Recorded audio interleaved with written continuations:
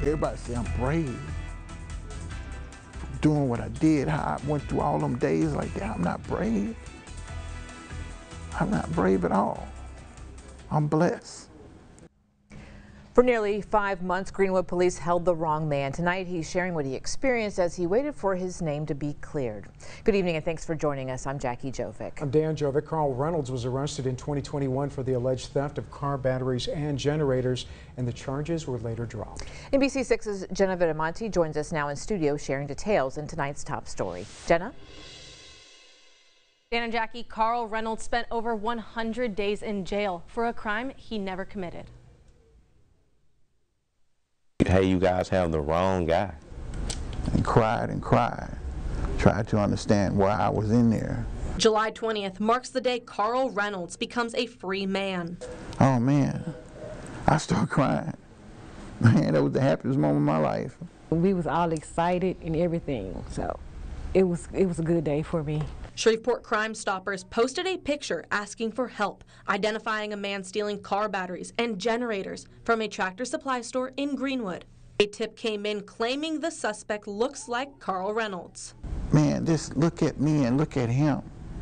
Don't y'all see the difference? They couldn't see the difference, and I couldn't understand that. Mr. Reynolds has a cane. He never moves without his cane. The person in the picture / video did not have a cane. They were moving fast. Carl said being in jail for nearly 150 days has forever changed him. It was so hard for me being out here.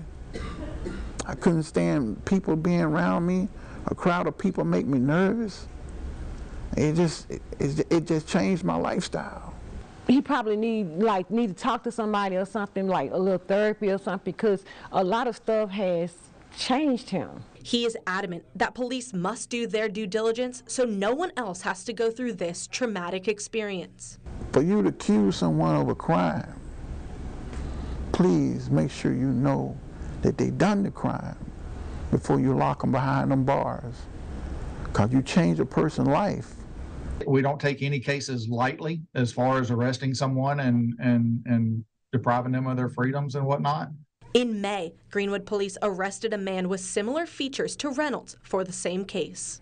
We contacted the district attorney's office and let them know, hey, we believe there's some reasonable doubt to Mr. Reynolds' guilt now, just simply because of the similarities in build and features. Now, Carl's attorney said they are not sure if a lawsuit will be filed over this case. Dan and Jackie? They do. We will follow it. Jenna, thank you so much.